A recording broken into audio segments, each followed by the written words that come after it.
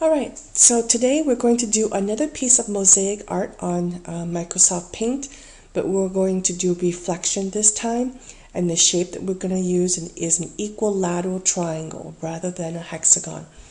I would not recommend you use the triangles provided in Paint because it's not equilateral. I would rather you go to Google Images and find one that way. Okay, so I was originally here in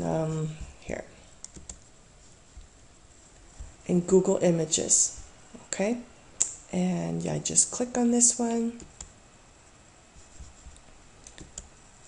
right click, copy, go to Paint, paste.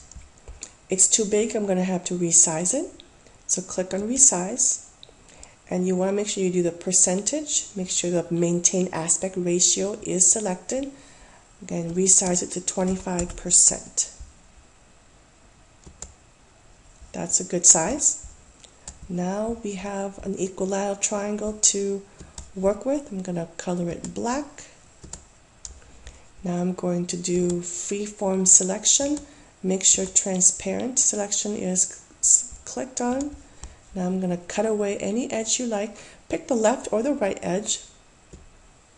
I'm going to try to see if I can do a fire pattern or a wave pattern.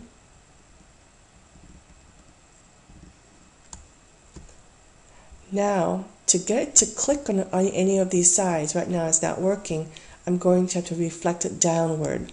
So select the rectangular box and make sure the box is extra long. See, what happens is this: when you reflect it down, and if you make your box too short, it will reflect outside of your box and disappear on you.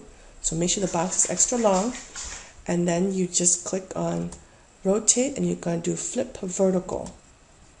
There, now it's going to work for you.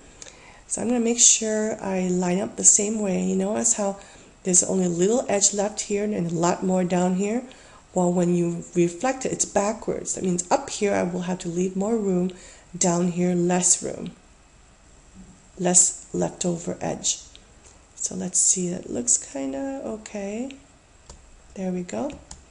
And that's all I can do because a triangle only has 3 edges. There's no other edge to reflect. So I've got my piece done. Now I just select and make a copy of this. And color it something different. I'm going to make it Guajome colors. And again, if you try to connect the pieces, it won't work because this is a reflection. So you're going to have to reflect this piece vertically. So put a box around it and make the box go extra long.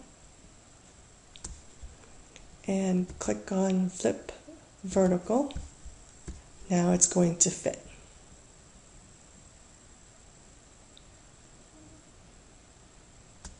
Okay, do another piece like that.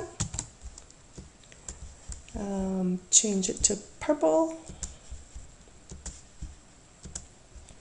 I'm going to put a box around it, make it extra long, and then flip it vertical.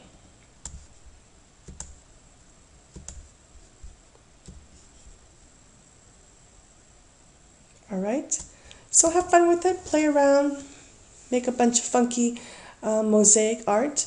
Make sure you save the file as a .jpeg, like so, save as.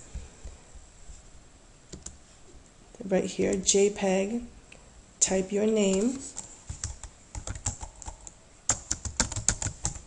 and then put reflection, and then save it, then email it to me. Make sure you attach the file, then you will get 5 points for this. That's it. Thanks for watching.